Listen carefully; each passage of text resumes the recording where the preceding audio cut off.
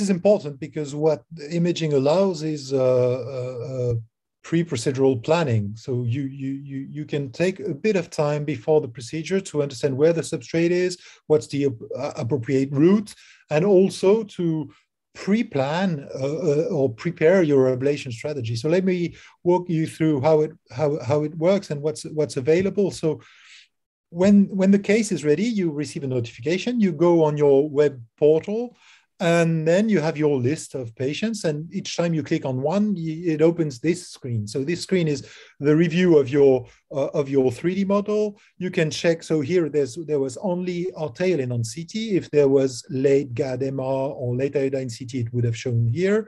And you can expand that, and you can check what has been done with respect to segmentation. But more importantly, you can review your case.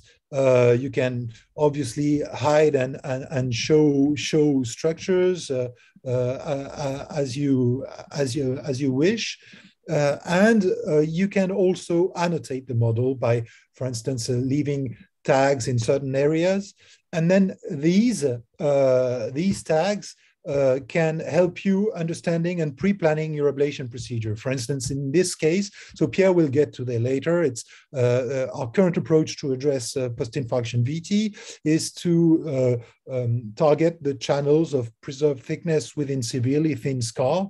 And using that, we define our ablation strategy only based on CT, and we can pre-plan that in the platform and then export it to any mapping system.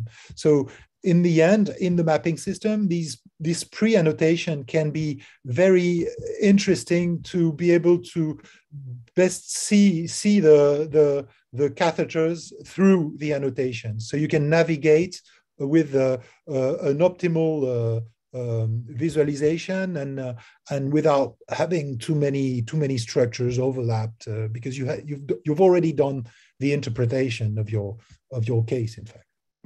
Hubert, can you get back to these images and sure.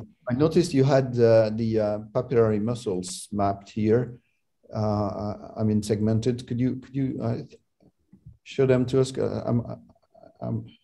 I find it quite interesting. Typically, yeah. Well, here it was an apical infarct, so it's not involved in the arrhythmia, but for sure, having these PAPs is very, very interesting for multiple cases. Absolutely, I remember cases where yeah. Yeah, I remember cases where it made a difference. It really helped a lot. So I think it's good to see.